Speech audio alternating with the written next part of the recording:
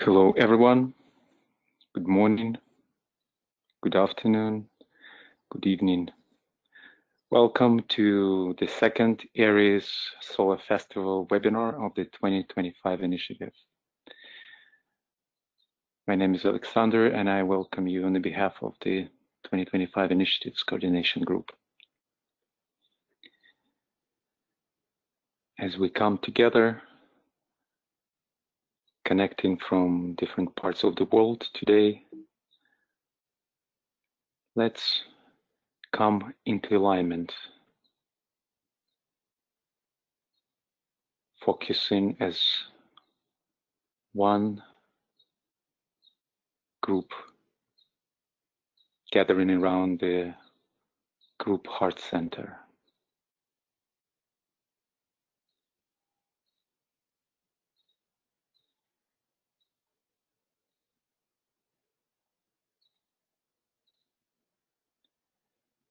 See yourself as a point of light.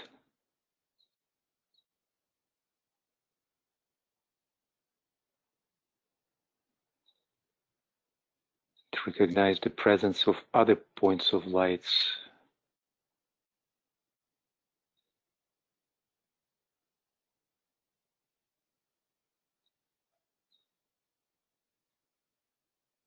Hearing each other's notes, we tune together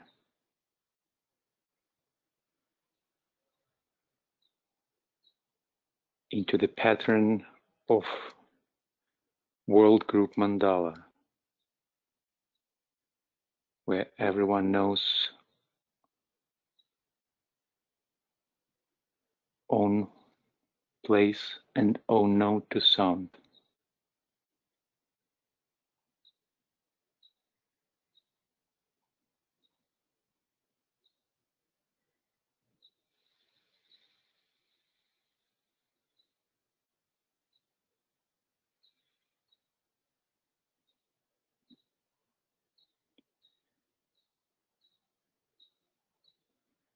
And we recognize the presence of the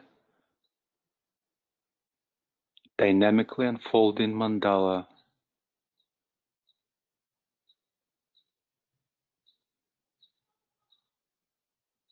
of the group of vault servers.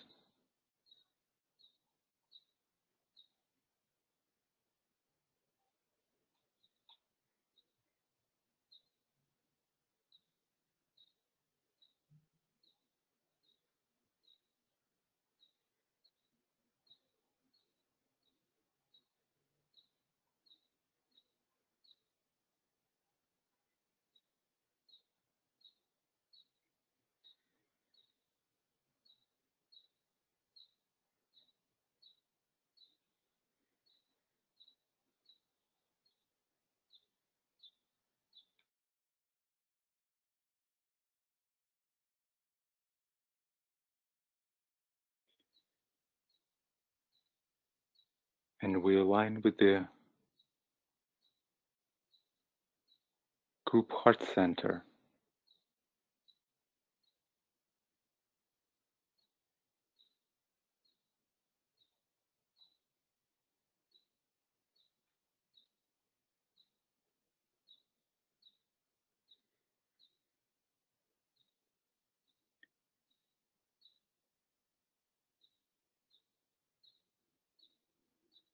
Aligning it with the heart center of the spiritual hierarchy of the planet,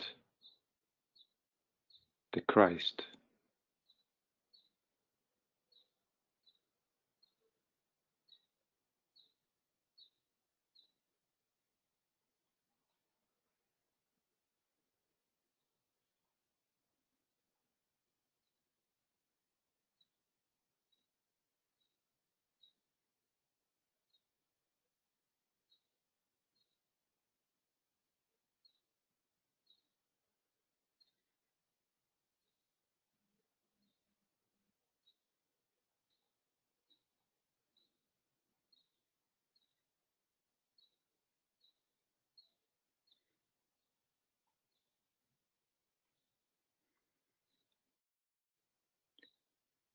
And we bring our focus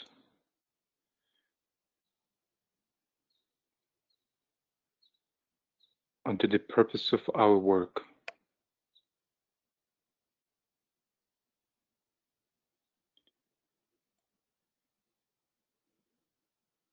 Service for advancement of humanity, preparing the way for the externalization of the hierarchy and the reappearance of the Christ.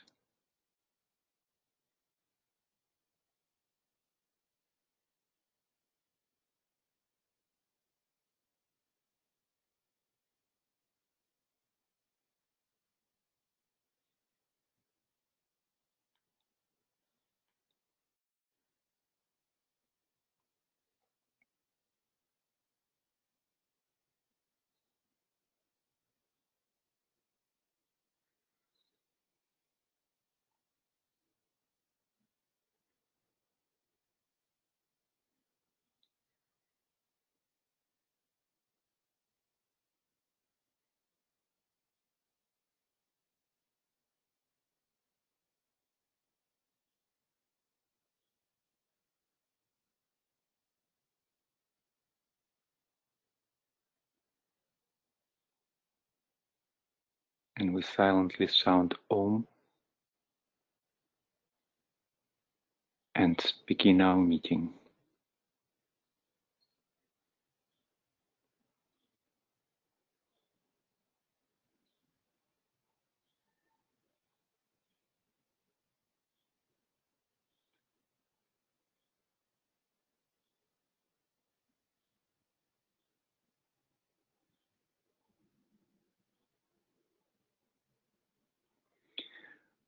Welcome to the second Aries Solar Festival. Together, today we will work in the first day of distribution of the full moon impulse, and our guest today, Martin Vieweg, will lead us in this journey and followed by the meditation and sharing. So I invite Martin. Hello, Martin. Please unmute yourself. Hello. Hello, everyone. Thank you for agreeing to come today to the group circle. And I usually bad with introducing our guests, but today one thought that came to me during this alignment is that Martin, you're one of those brightest points in that world mandala of the world group. And it's good to know about your presence, and thank you for all the work that you do. So the floor is yours, please. Okay, share. Thank you very much. That's a wonderful introduction. I hope to live up to it. Welcome to everybody.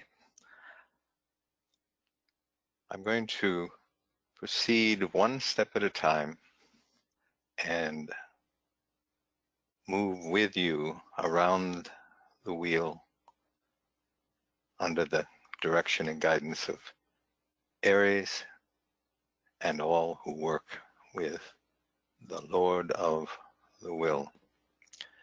Aries is that divine manifestation to which Christ referred when he said, I am Alpha and Omega, the beginning and the end.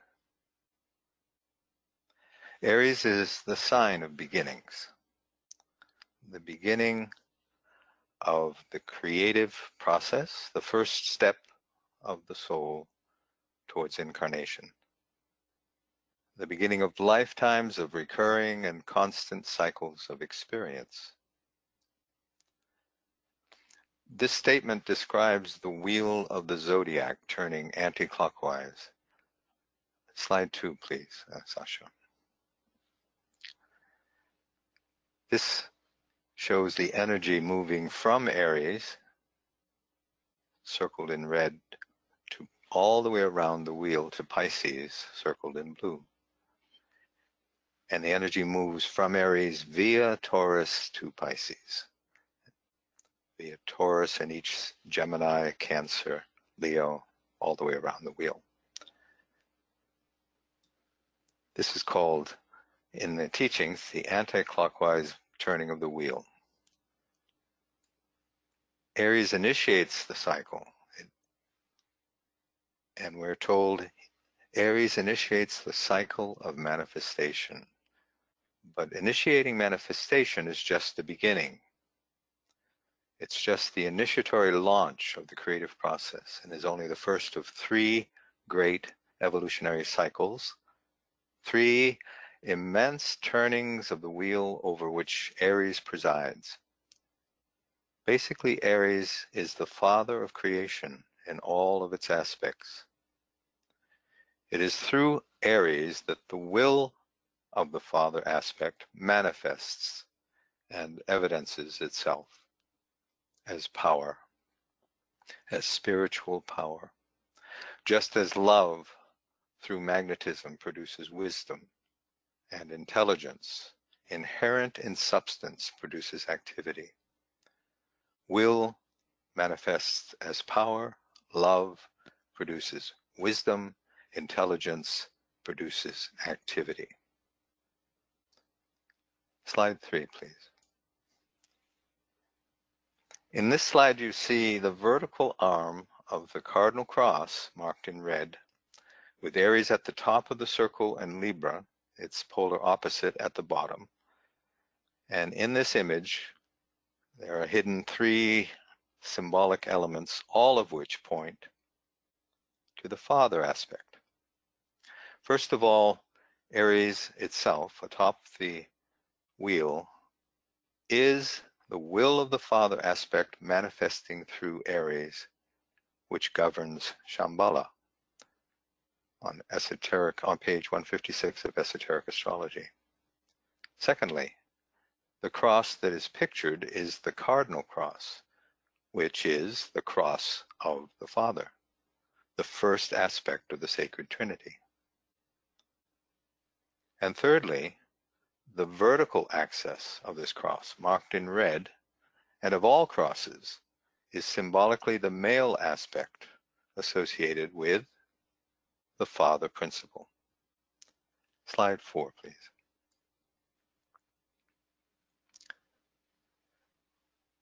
This slide basically summarizes what we've been saying. The will of the Father is manifesting through Aries. The cardinal cross is the cross of the Father, and the vertical arm of the cardinal cross symbolizes the Father. I and the Father are one, said Christ. Summarizing in just a few words, we might say Aries, manifesting the will aspect of the Father, turns the great wheel of creation left to right into matter the first time he turns the wheel, thereby launching the cycle of manifestation. It's actually quite simple, but as we've stated, Aries turns the wheel more than once and in more than one direction, and so it sometimes appears to be difficult. We'll try to simplify all of creation today. In truth, Aries spins the cosmic wheel 3 separate times, and each time with a different purpose in mind. I come forth, and from the plane of mind I rule, but sometimes my purpose is different. This next slide 5, please, Sasha. Here, the purpose of each turning of the wheel, each of those 3 great cycles of the macrocosm, is captured in a few words, in green, in blue, and in red. Cycle 1, the purpose of cycle 1 is the evolution of mass consciousness. Cycle 2, the purpose of the second cycle, going in a different direction, is individual development. And cycle 3, the energies return to the rhythm and measure of the first cycle, cycle 1, but with a changed motive. So to be clear, let's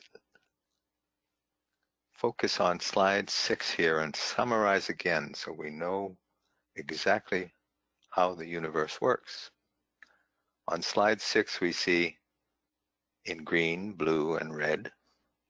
Mass evolution, energies turning left to right. And when you look at the wheel in these diagrams, the bottom arrow that's moving shows you the direction from left to right or from right to left. It's the bottom arrow as Aries proceeds down into manifestation, up and around. Mass evolution, left to right, Aries around to Pisces, passing through Taurus.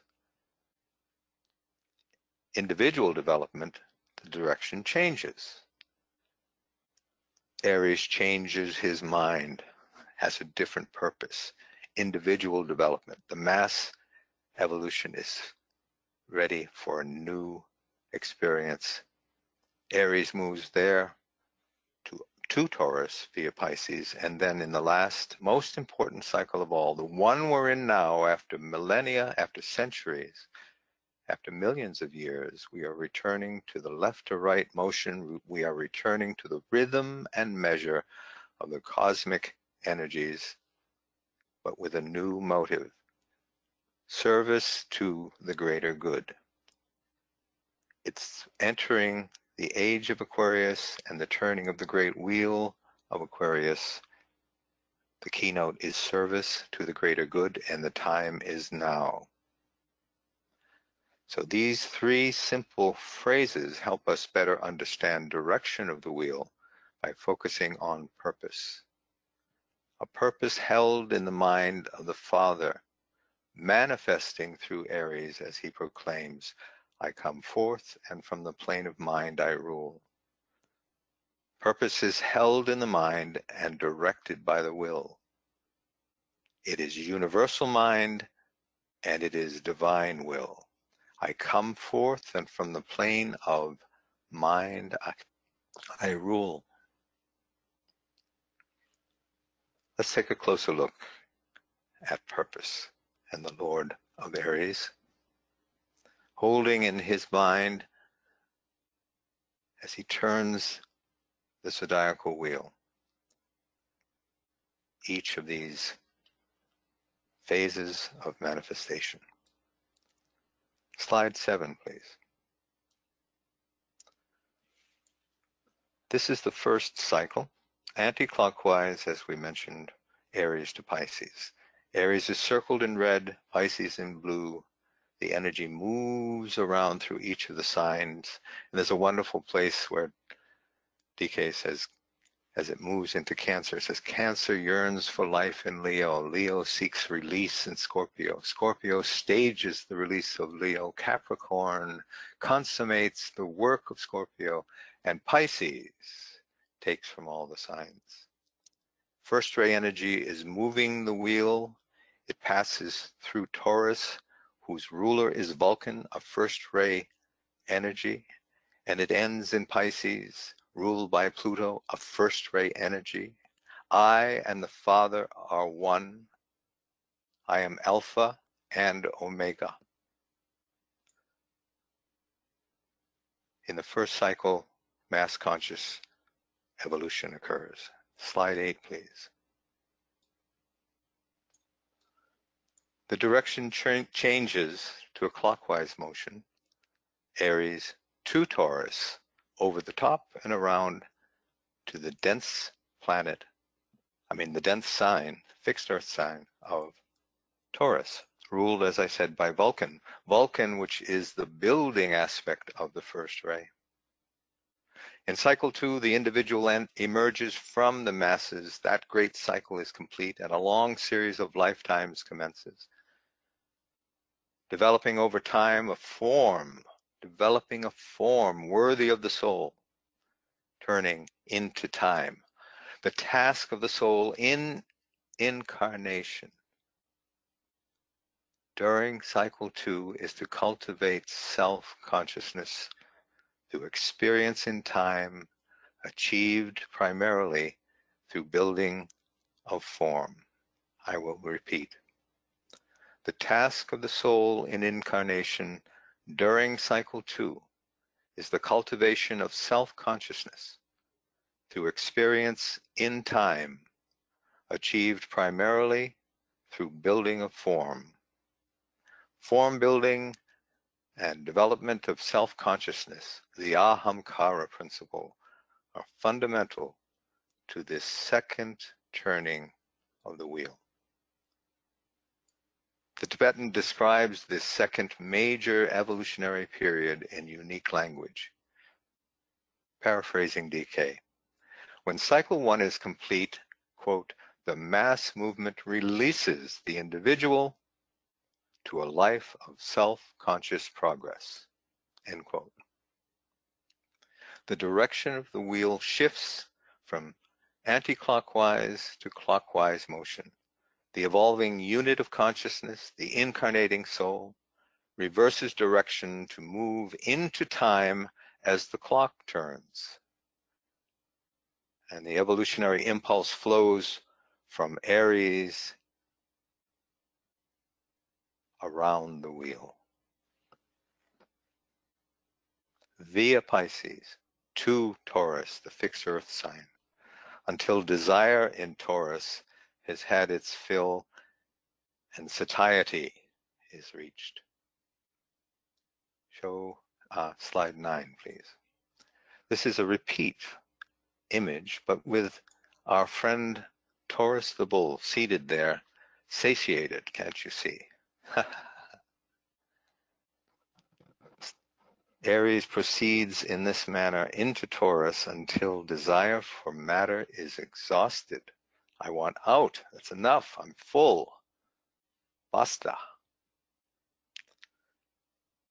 As students of the Tibetan and of his work know, the decision to turn on the wheel and return to the measure of cycle 1 with a new altruistic motive, the decision occurs in Libra, the sign of balance and equilibrium, and the opposite sign to Aries. As we have seen, Libra is part of the vertical arm of the cardinal cross. It also is a sign of the father energies and of the mental principle. Slide 10, please. Here we read that the opposite objective to desire is the scales or balances. The entire message of the Buddha was about controlling desire. Libra is the door to Shambhala at the balance point. Aries and Libra on the vertical arm of the cross of the Father govern the turning of the wheel, govern the reorientation on the wheel, and govern entry onto the path. It's time for humanity to take this step. Aries and Libra. The interplay of the pairs of opposites in the zodiac is significant. The opposites reflect the interrelation of spirit and matter, and, quote, bear witness at the same time to the fact that these two opposites are in truth but one.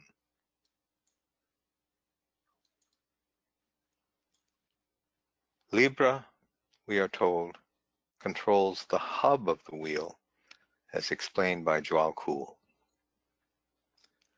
The constellation Libra occupies a unique place in the Great Wheel, for it is the energy coming from this constellation which controls what we might call, for lack of a more suitable word, the hub of the wheel. This is that point in intermediate space where the 12 zodiacal energies meet and cross. Libra, therefore, controls the moment of reversal of the wheel in the life of every aspirant. For there comes a moment in the cycle of lives wherein a point of balance is reached and a relative equilibrium is attained. And over this event, Libra presides. Thus we see the significance of this red line on the vertical axis of the cardinal cross in the diagram we've shown earlier. It represents a significant event in the life of the evolving soul, and it represents a significant event in the life of evolving humanity. In the fullness of time, at the right moment, in a long cycle of evolution, millions of years, the opportunity to make a choice, to reverse direction on the wheel of life presents itself. Aries, of course, governs this turning point from his position on the top of the wheel in conjunction with Libra. As I said, a sign strongly connected to the mind of God, ruled by 3 planets, all on the first ray line: Venus, 5th ray, Uranus, 7th ray, Saturn, 3rd ray. The thing to keep in mind is that the shift in consciousness that occurs with reversal in the lives of disciples such as ourselves is the shift from human identity, the shift from human identity or ordinary living to higher identity and extraordinary living in the realm of the soul. A dramatic change in direction occurs as the individual steps onto the path of discipleship, mounting the fixed cross and moving away from the clockwise, turning into time in a new direction, turning anti-clockwise out of time, out of the world of form, into the realm of spirit. Disciples mounting the path of return have spent time, a very long time in cycle 2, evolving consciousness through form, perfecting the form of the persona, producing a worthy instrument of the soul. When the form is ready, when the threefold instrument has been developed and integrated, the call to change direction sounds forth. In essence, it issues from the plane of mind where Aries rules, and the crisis of orientation, as it is called, is precipitated into the life of the awakening soul and precipitated into the life of awakening humanity. The crisis occurs in Libra, and through the crisis, the quality called reversal is engendered. All disciples who tread the way of return must pass through this reorientation when the time is right. And the time is right for us and for the advanced members of the human family. For this includes that group disciple that we are a part of, the group we call the human family. Humanity itself has now reached that point in evolution planned from the beginning of time when we as a race will make this decision. We are making this decision under the watchful eye of Aries. The human kingdom as a whole is coming of age, and humanity, the world disciple, the advanced members of the human family are mounting the fixed cross of discipleship to tread the path of return out of matter back to spirit. Aries, the father, and Libra, its polar opposite, are presiding over the decision to join the ranks of that group of self-realized souls who dwell in the kingdom of souls. Few of us are aware of this reality, this opportunity now at hand, and those of us who know have a great responsibility to help others understand the scope and the measure of what is really going on at this time of planetary crisis. We also have a responsibility to live the teachings, to embody the truth, a truth that we know from long experience and from personal triumph in the face of challenges. The world desperately needs examples of men and women such as ourselves, who have awakened spiritually, caught a glimpse of a higher reality, and moved forward on the path under the guidance and direction of the creative forces which dwell in the inner worlds and overshadow our lives. Slide 11, please. This is the most important slide in this presentation. You will see on the left a box where it says Aquarius, the world server, and Pisces, the world's savior. Both have a universal mission. You will see that Aquarius and Pisces are highlighted in blue at the end of the turning of the wheel. This is progression of the cosmic wheel counterclockwise out of time towards the universal. The Tibetan tells us that only 2 signs of the 12 have a universal mission. Aquarius, the sign we are moving into, and Pisces, which takes from all the signs.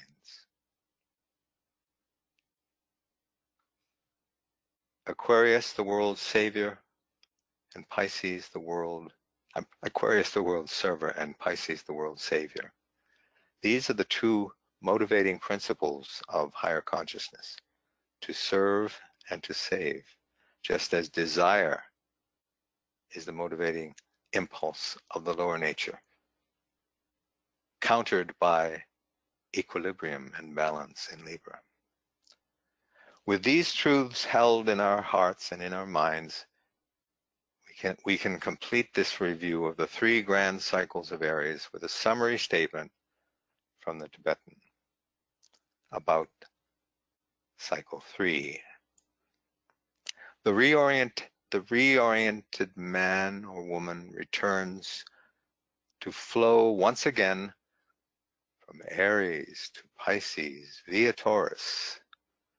The individual returns to the same directed method of the earlier mass movement, but this time with changed and changing attitudes. This is a living process. We aren't perfect. We are changing even as we grow. Changing attitudes of selfless service. A personality dedicated to the service of humanity with energies freely reoriented so that they are directed now towards the production of synthesis and understanding. The image on the screen portrays the reoriented individual passing, as DK says, passing correctly through the signs, counter to the flow of time, with universal goals in mind.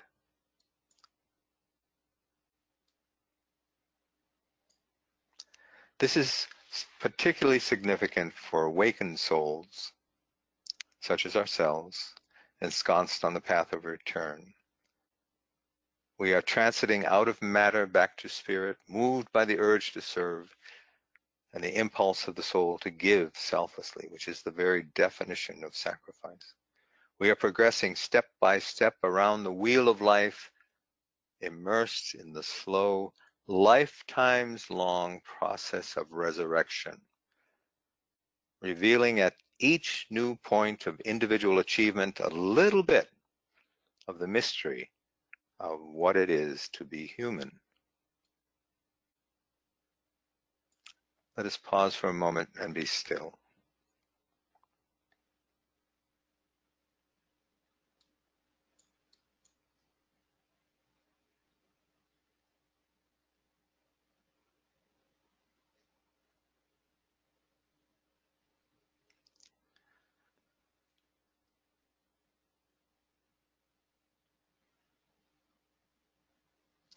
Let us close now at the time of this Easter festival with a few thoughts about resurrection.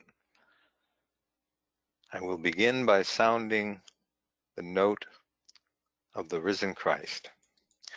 Christ has risen, he is coming again, and the Christ who is returning is the resurrected Christ, one who has triumphed over death and one who has been resurrected into life.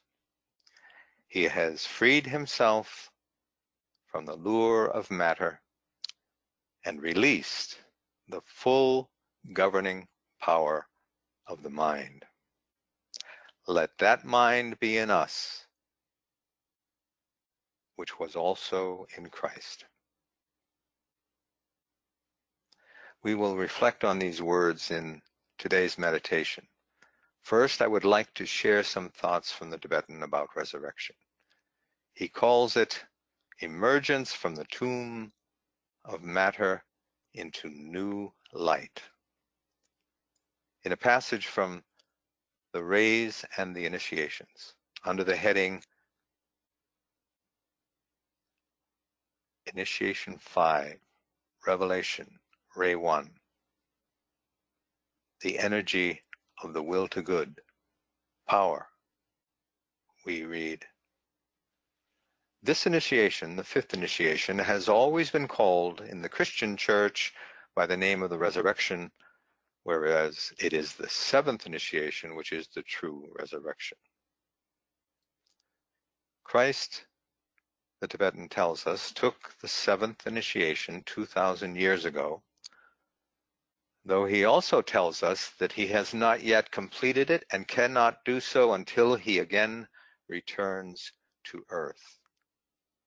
The sound that is heard at each initiation was not sounded and will sound again when he completes his mission as he returns and is returning to earth. That will mark the finalization of the seventh initiation for the Christ. It involves the complete fusion of his will with the planetary Logos, the Lord of the world in Shambhala. To achieve this fusion of love and will, he must develop a level of sensitivity which is, quote, beyond ken of even a master. It is, quote, something akin to immersion in a realized state of being. It opens him up to the cosmos and the realization of what life truly is. Continuing from Rays 5. 2,000 years ago, the Christ did not rise out of a rocky sepulchre and reassume his discarded body. He passed through the great seventh initiation. It was an experience in consciousness and being. And he knew the secret of life, of which immortality is only one of its attributes. The word resurrection means back to an original state by rising. Let me repeat.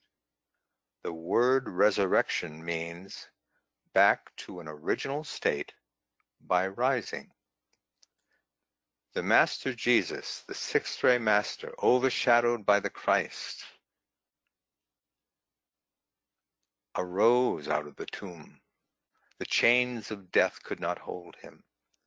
At that time of his rising, a far more important event took place, and Christ, o'erlighting the Master, returned back to his original state of being to remain there throughout all the eternities.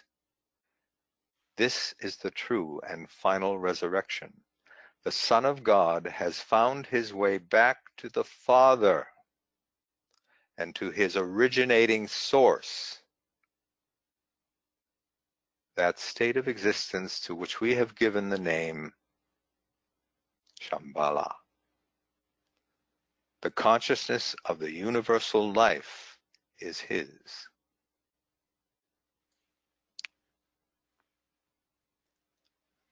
Soon we will meditate on these things, but let me close by sharing briefly some thoughts about the group experiment in living discipleship that I have been a part of for several years.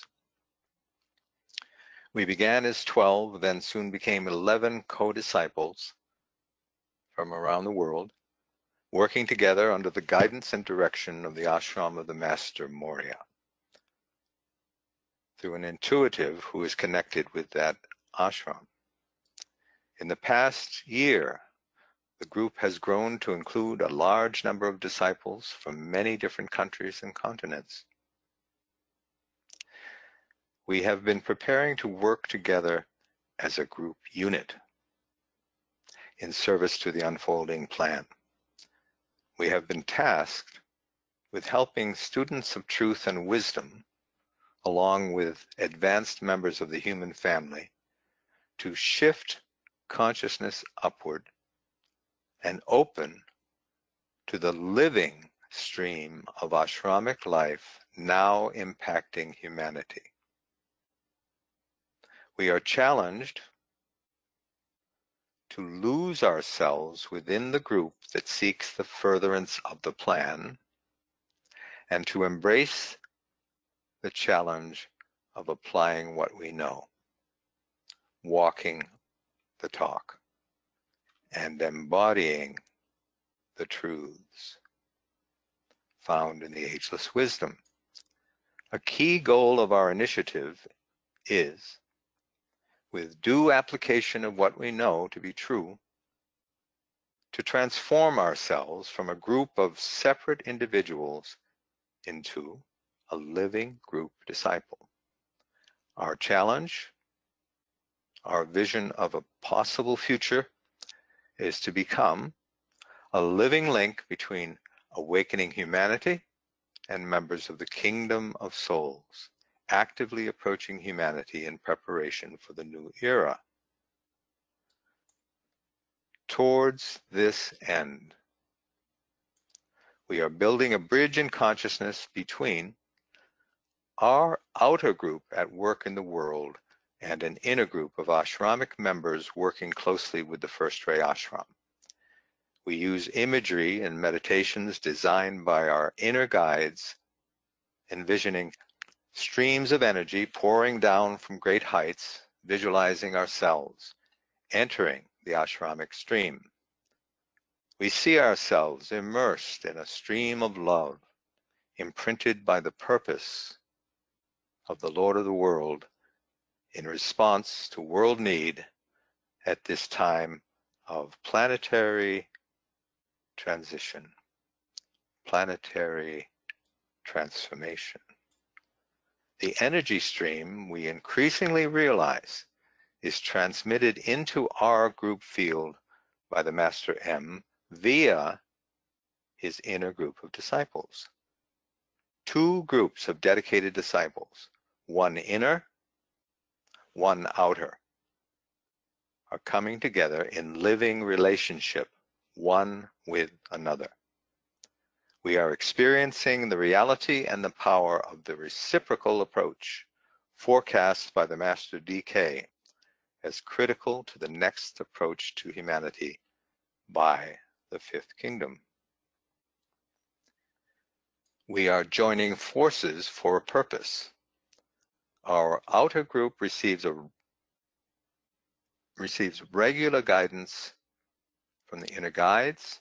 We acknowledge their presence among us, and we act upon the guidance. It has changed our lives.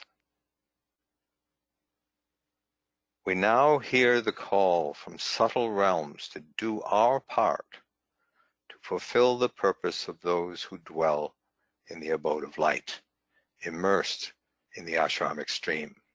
The call to wield light as a carrier of life, to fulfill the vision of those who are greater than ourselves.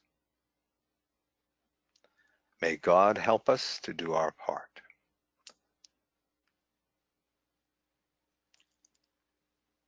Slide 12, please.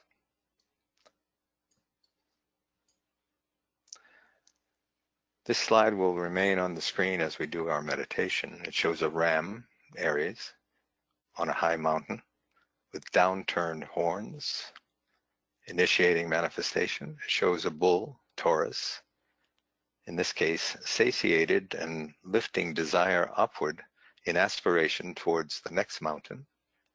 It shows a unicorn who has fused the duality of the two horns of the ram and the two horns of the bull into one spiral horn radiating light. The unicorn symbolizes initiation and escape from form into the higher worlds, into the universal realities. Let us take one moment and be still, and then we will do a brief meditation.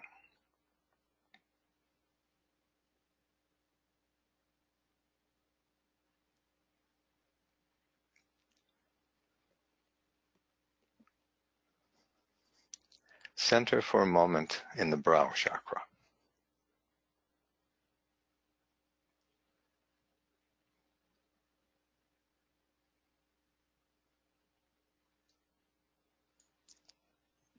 Acknowledge your friends and co-workers from around the world, members of the new group of world servers.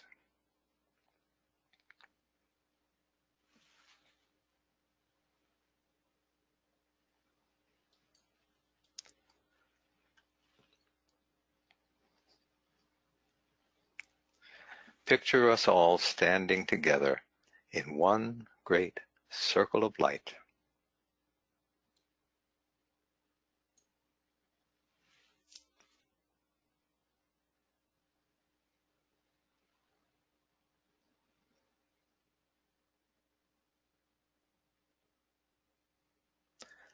Link mind to mind, heart to heart.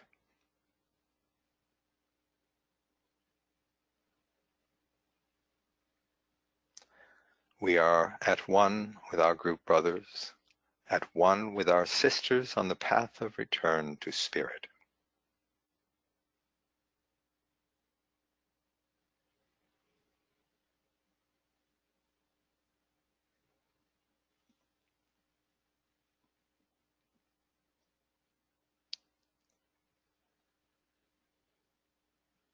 In the center of the circle, a great column of light appears, extending deep into the earth and upward into the heavens.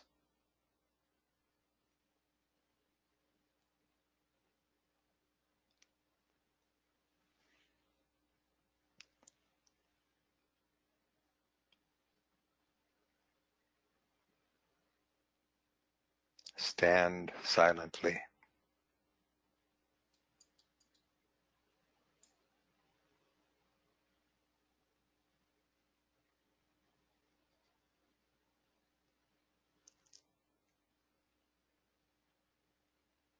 Stand in spiritual being, resonant with the lighted presence at the center of the circle, at the hub of the wheel.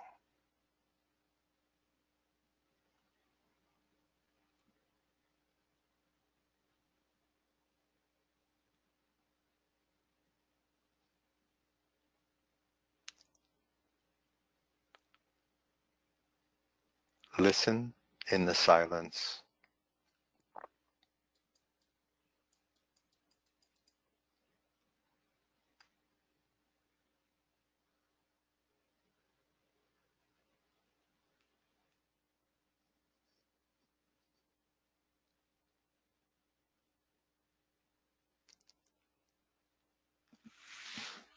Move together as one towards the center of the sphere of light of which you are a part.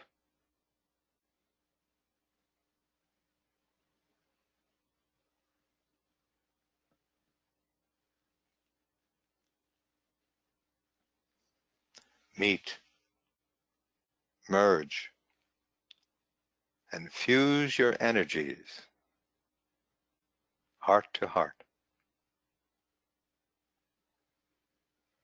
mind to mind,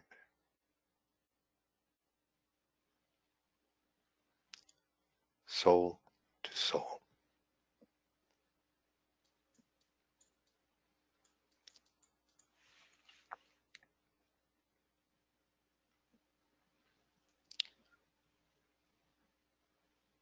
Let that mind be in you that was in Christ, the one who has triumphed over death.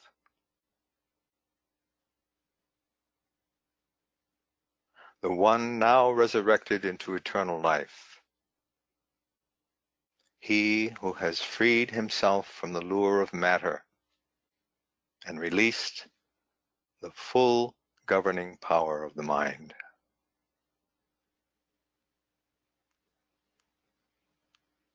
Let that mind be in you that was in Christ.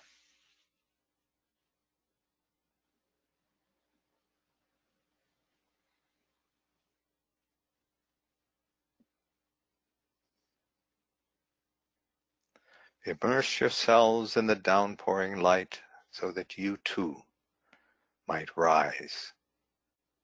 Rise in consciousness, lifting your gaze to the subtle world of light.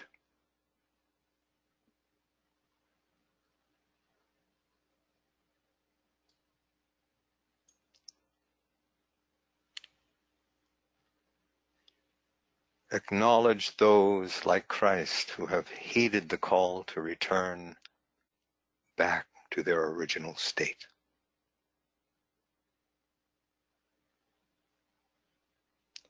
Acknowledge those enlightened souls now drawing near.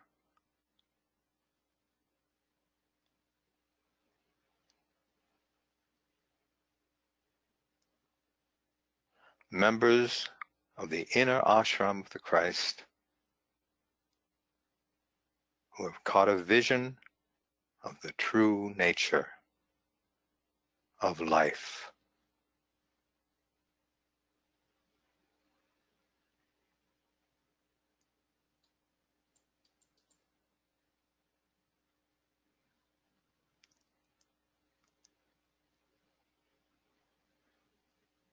In the spirit of Aries the Ram, acknowledge the will of the Father manifest as spiritual power, manifest through beings of light who seek to further the plan, who seek to guide us each step of the way of return.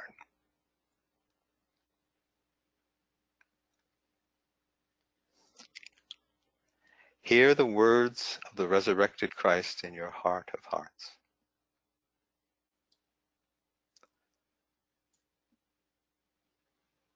I am the light of the world.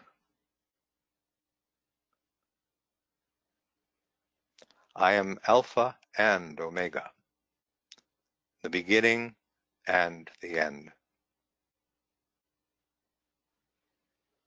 I and my Father are one.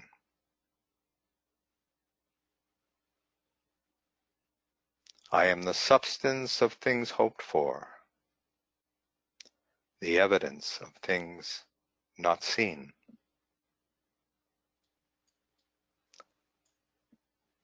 Through me, in you, the invisible is made visible. I am Christ in you, the hope and glory.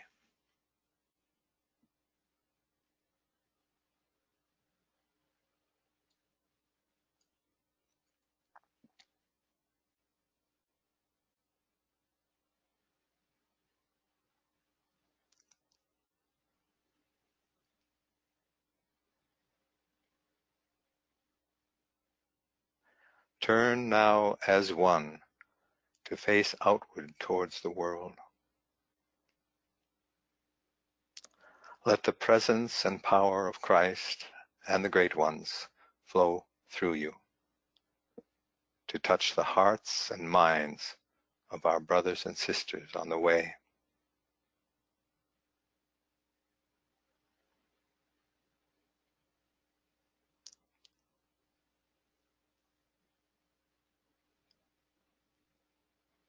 Those who hunger and thirst for new light.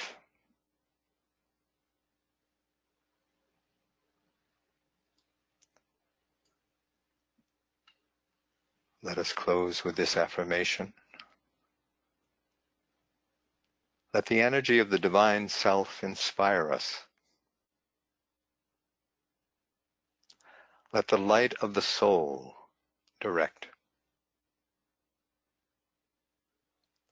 May we, through the spiritual energy which is the Self, be led from darkness to light, from the unreal to the real, from death to immortality. Lead us, O Lord, from life in form to life more abundant.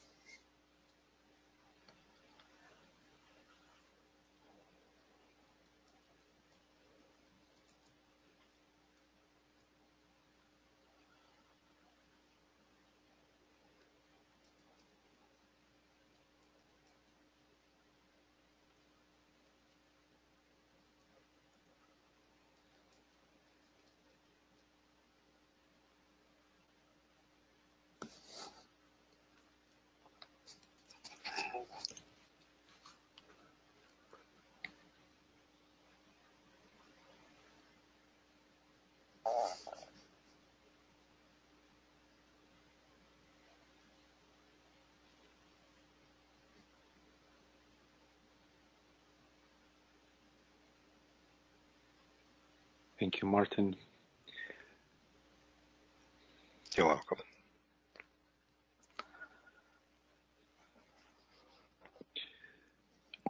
We invite now our participants to reflect on the impressions from the meditation and from the sharing, and share with the circle. And please use the function raise your hand so that we could unmute you and could hear you.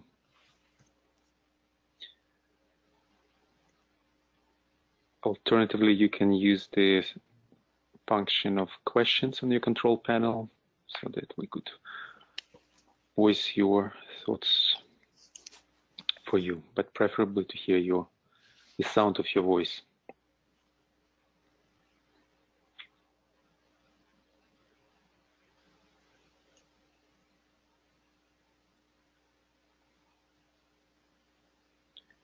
I suggest we just have another moment of silence, allowing the impressions to precipitate and be expressed.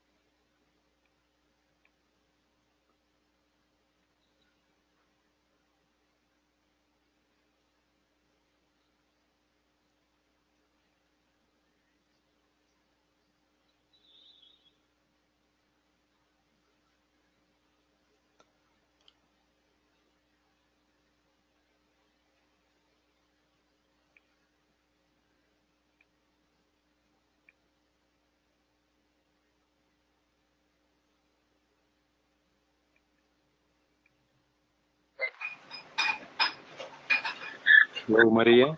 You unmuted. Hello. Bart. Hi, Bart. It's Bart. Martin, thank you for that beautiful and illuminating, wonderful talk. I was so impressed with the power of the group during the meditation. And I remember you once sending out a memo that began, if I be lifted up, will draw. It was so appropriate to the message you are sending out so strongly.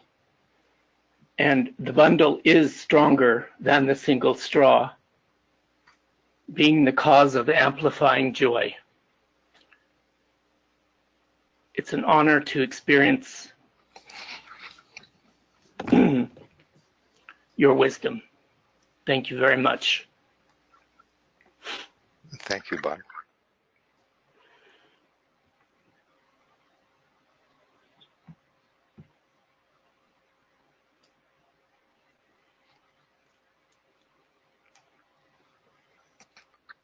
Hi, Kriya. You unmuted. No, I didn't have a question. Sorry. Good to hear your voice anyway. Diana.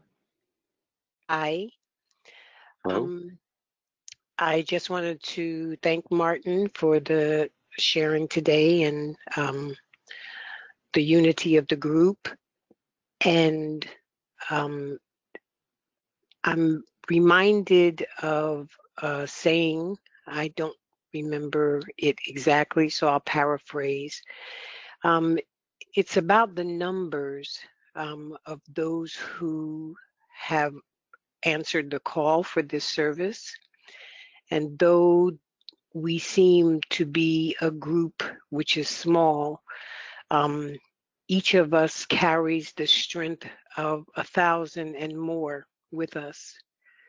So with that in mind, understanding, the power of the inner group, there's nothing that we can't accomplish in this task to assist humanity and all the kingdoms of the earth in this new step and to the new world. So I'm just so grateful to be a part of it and to be a part of the group.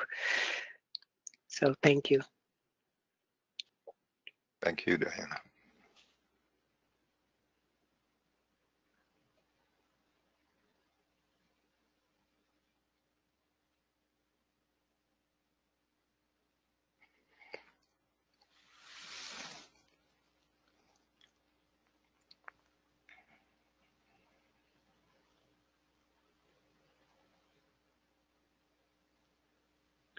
Hello, Annette. Hello. Thank you very much, Martin.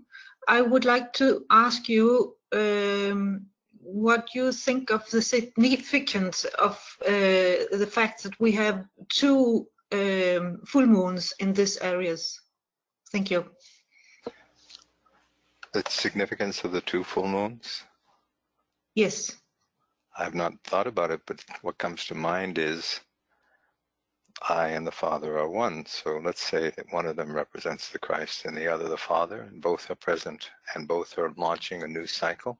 The cycle begins now. The opportunity is now. And we, disciples on the path of return, as was beautifully said, are working together. And there's nothing we can't do to meet the envisioned goal for the new cycle. I think that basically the double Aries says it's started, it has begun.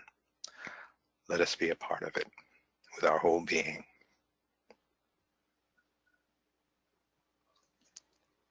Thank you. Thank you.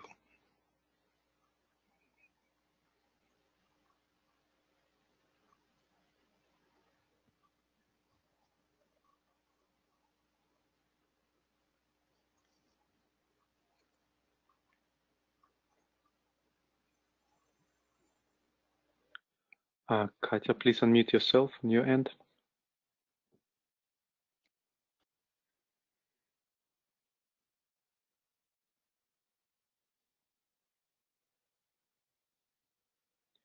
We cannot hear you, even your microphone shows. Hello, everybody.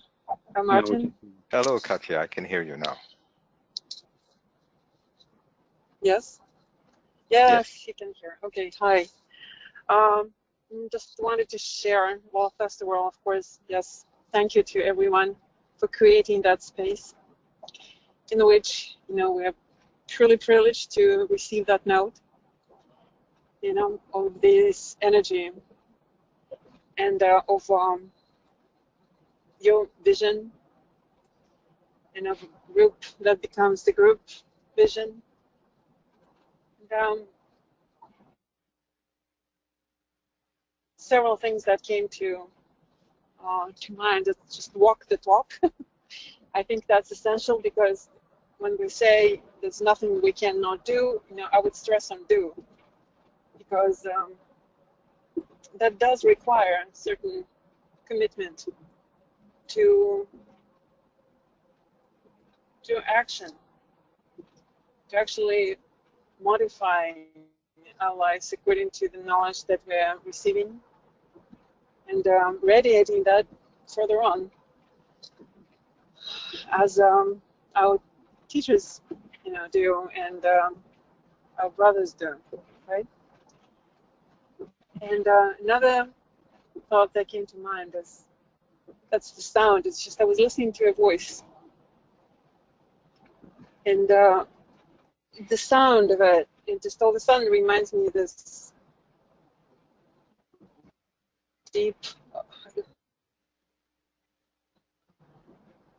truth that Christ is sending out the note, and our hearts are responding to it. Hearts and, I don't know, hearts and mind, I think hearts. I don't remember the exact quote, but that sound and the silence, shambolic silence that allows the sound to come through, that was the first impression, and probably will be more. And but that's what I wanted to share. Thank you. Thank you, Katya.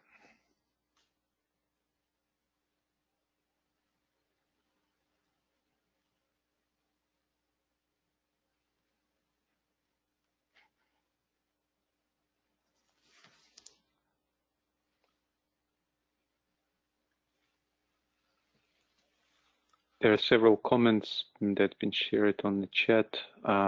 Marta wrote, "Thank you, Martin. In the silence, we experience the presence of one another, dedicated in responsibility."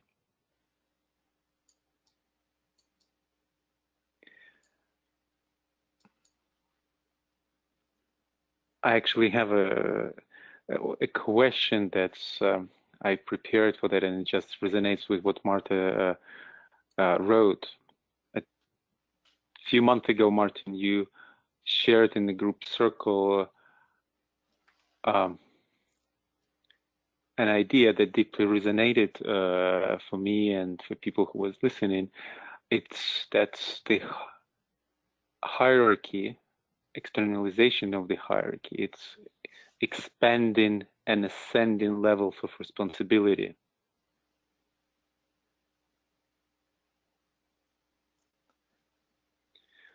Yes. I guess it's not a question. It's again, it's a resonance, and Well, what comes to mind when I hear that now is I saw a definition of a master of wisdom in the blue books, and basically a master is one who has identified with the kingdom of souls. What are we identified with? Compare what we are identified with, and even what we're striving to identify with, which is our own soul, with a master of wisdom who at the fifth initiation experiences all that is in a new light. I was sharing with Sasha offline a thought that I had while reading that section of rays and the initiations. Basically, DK is saying that the fifth initiation is really the initiation of revelation, and the seventh is the initiation of resurrection. Don't get the two confused. And the difference, as I understood it, was that a master of wisdom sees all that is, that which is above, that which is below, and that which I am in between, in a new light. And basically senses, the master senses the top of the mountain, the mess that humanity is in. So you have the master at the top, the mess that we're in, and then the initiated master is at that third point in the triangle, and in a new light, never experienced before, recognizes the responsibility of bringing the energy and light, love, spiritual power of the Master of Masters at the top of the triangle in living, transformative service to the mess that humanity is in. It becomes a dynamic, creative, mediating force between that which is above and that which is below. And the very response of the Master is to see what I can do to make a difference, to see what I can do, to see it all in a new light and bring revelation. Revelation means something brand new for humanity. DK stood on the mount and took the fifth initiation and came up with things like, let's introduce the idea of the new group of world servers to humanity. Let's introduce the idea of 3 planetary centers, Shambhala, the center of will, hierarchy, the mediating center of love and wisdom, humanity, tasked with the responsibility of creative, active expression in the world to bring the plan into living expression. Let's write 24 books and see if we can find an amanuensis who can resonate with the vision I just had on top of the mountain. That's a vision of all that is in a new light at the fifth initiation. At the seventh initiation, the Christ became the light. Ponder on this.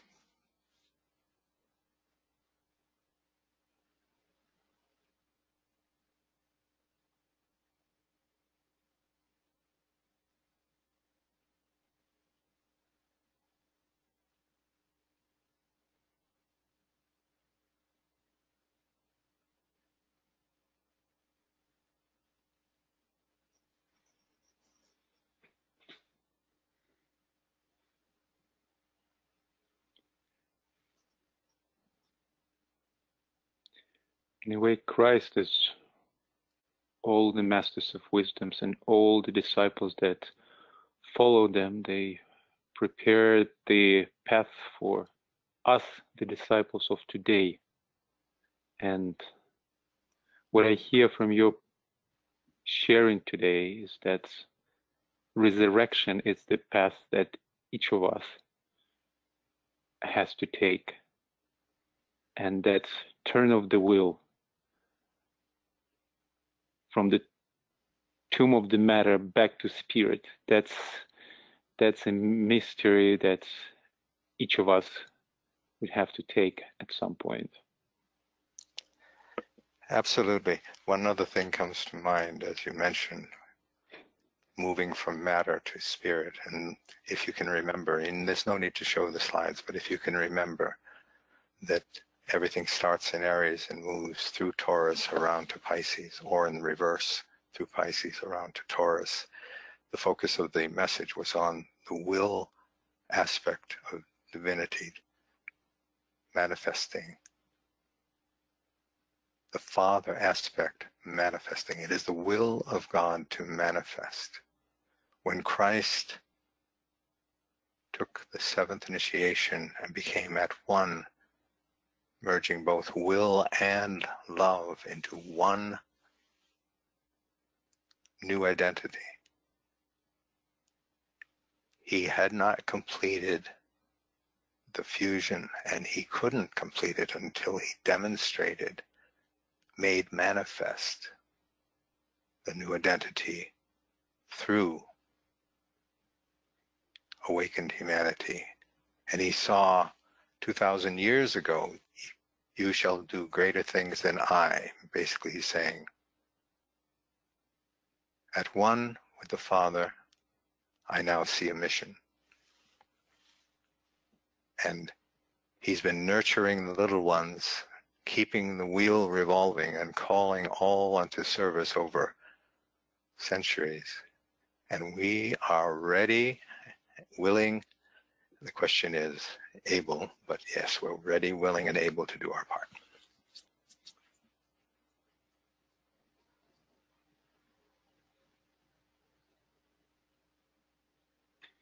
That brings us to this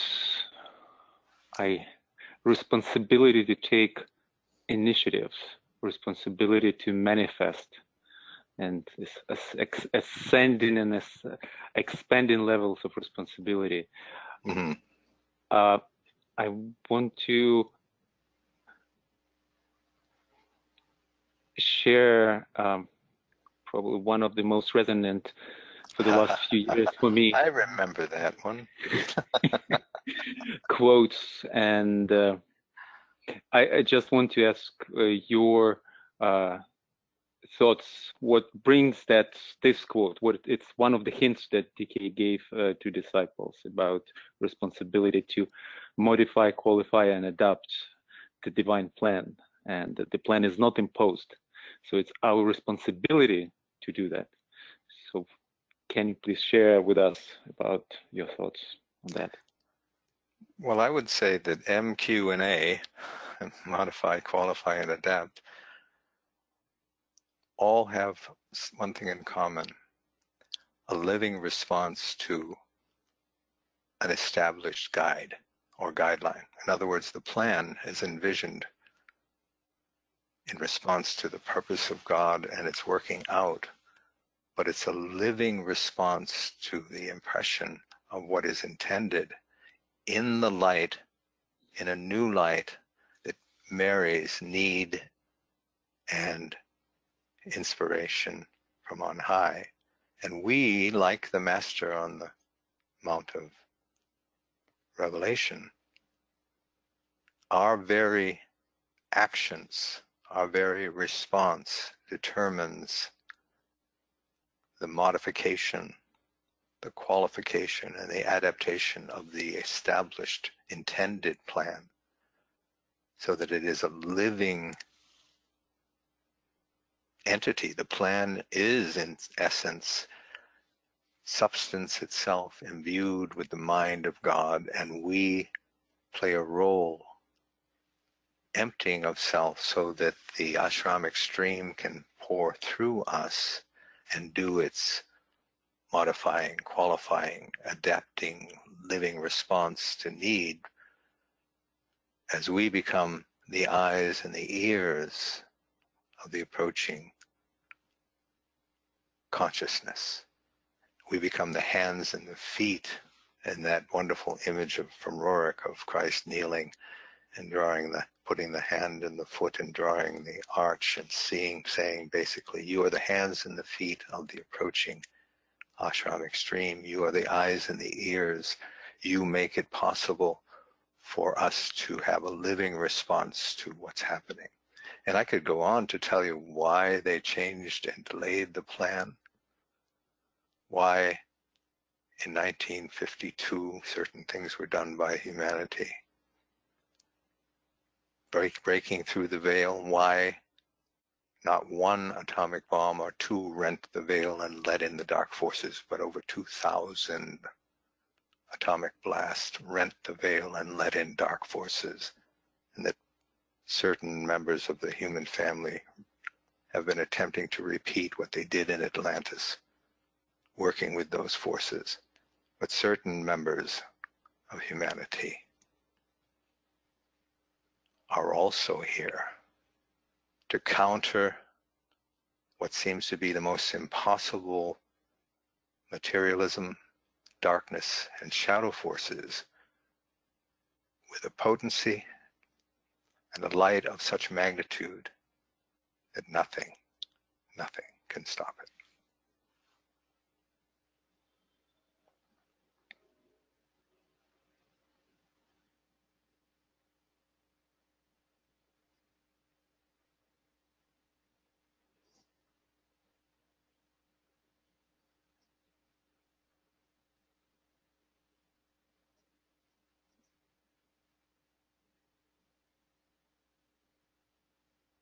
Someplace DK says that if our brothers on the dark path, they're much more organized and coordinated, and so the work for light workers is to become more organized and coordinated, and that's different initiatives like the one you mentioned today that you've been part for the last few years. How does all disciples that hear that call and they come with their initiatives forward and they take responsibility to manifest, how we all can coordinate and work in coherent way? Well, I think that there's a mobilization of the members of the new group of world servers that's been going on for a number of years, and there are various experiments. One of them is called the 2025 Initiative, and one of them is called Living Discipleship. There are others we know very well. The beauty of it is that we are all together at one on the inner level, on the level of the soul. The Aquarian relationship to spirit is not through an outer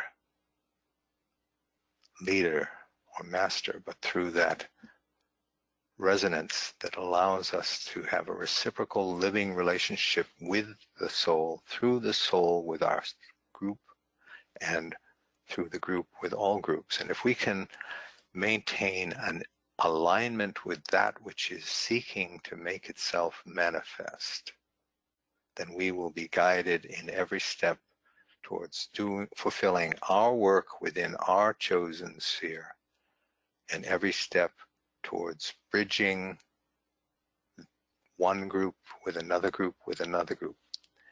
We've been given in the guidance that we work with the idea of tinder that's ready to come aflame. And as we are true to the next step, there's a phrase from the Sanskrit, if I get it from one of our members, is a Sanskrit scholar, padam, padam, step by step. Be true to the next padam and you're going to make it.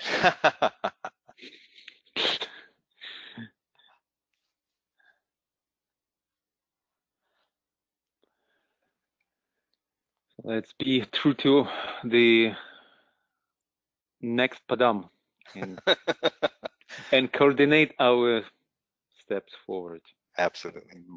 We'll work together.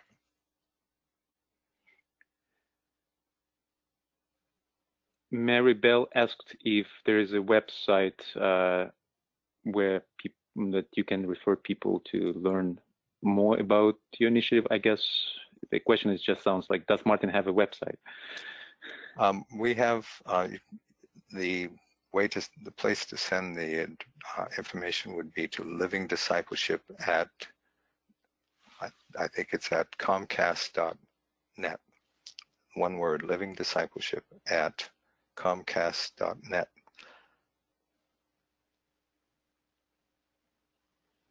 If anyone in the circle could type this website that I could repost for everyone, that people could access it through the chat, it would be wonderful. Katya, you wanted to say something? Please unmute yourself. Yeah, no, just when you were talking about this coordination, telepathy comes to mind. That's but basically Martin said that, you know, it's good to read that little book, the telepathy, and just start immersing ourselves deeper in that concept, because it's happening to my understanding. But some of us have, little knowledge about that. And now every time I read this book, it makes sense and more sense and more sense and more sense. And it's I think that is the key to working together as a group, as a larger group, as one, dealing with the group karma, with the spiritual goals of the group, and it's I don't know. It's to me it is. I don't know if you can add something on that, Martin, but Well, I it's agree. from the question. I think telepathy Yes. is absolutely crucial. The thing that comes to mind is that thoughts, ideas, impressions are transmitted on a wave, on a beam of light, empowered by love. So all the almost trite ideas in the printed page of light and love are actually living realities. And when you enter into a group experiment of any kind, you basically are tasked with loving one another and lighting the way for the other in place of yourself. DK says that we are moving into a time of life more abundantly. Telepathy involves the chain of being from Shambhala through hierarchy, through the new group, through the discipleship groups into the world. It's the stream of these potent energies of will, love, and light that carries the message, and we need to respond in living this on each of these. So if you picture the human being, DK says the crown chakra is the entry point for life more abundantly. The heart chakra is the entry point for livingness, expressing as love and light. And the throat represents intelligent expression of that. The point is, love one another is the real key to telepathy. Whether you're receiving from one another, which we have that wonderful experience in our group. We communicate a lot through email around the world, people from all over the world, but we often think together without knowing that we're thinking together, and it's because there's great love in the group.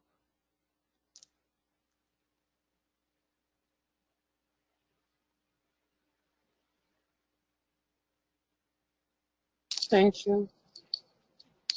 Welcome. Thank you, Martin. It's time is running, and I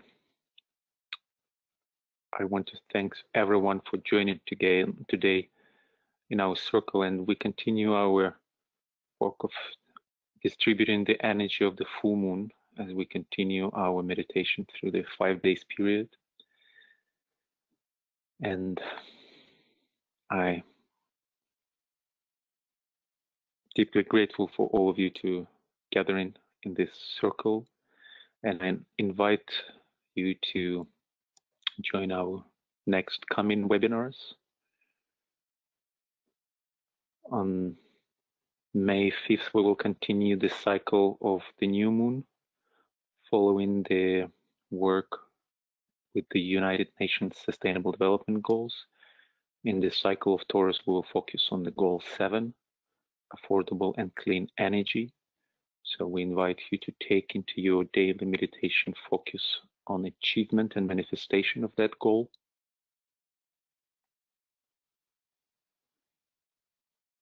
And as we enter this cycle of Taurus, we start preparing for the highest point of the year, the Vesak Festival, and on May 15th, which will be the first day of the 7 days period of the full moon, we invite you to join the Vesak webinar And in preparation for that webinar, we invite you to reflect on the question on how we build our service capacity, how we move from vision to capacity.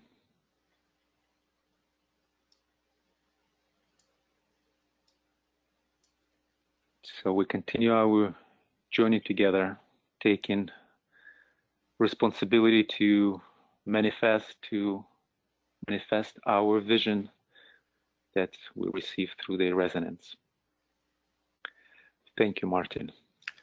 You're very welcome. Thank you all for the opportunity.